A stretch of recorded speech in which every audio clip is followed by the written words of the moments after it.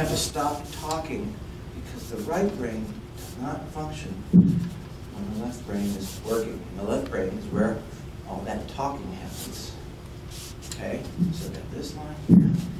So the left brain, if you hear the conversation, is this line goes to here, and then where does it go? And then the right brain says, I'm here. Oh, nice. That's good, right brain. Now what does it do? Oh, so you understand the conversation? The conversation isn't, what are you doing? You're not any good. You don't belong here. All these people, these are all real professional artists. What would they be interested in? None of that conversation is going on between my left brain and my right brain. Any of those kinds of thoughts, you have to put them aside.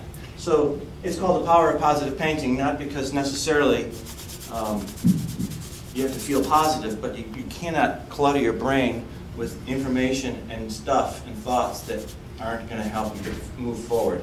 So as I'm going here, I'm going around his head, his entire head, there should be about 7 straight lines. Stops going in this direction about here.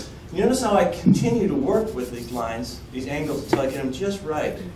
Because if I can get them just right, all right, there's a point here, stops going in that direction, down about here. I'm using the vertical line of my canvas.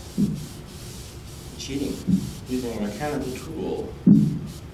Right? Oh, no, you're not supposed to use any mechanical tools. All right, so this gives me now an envelope of his head.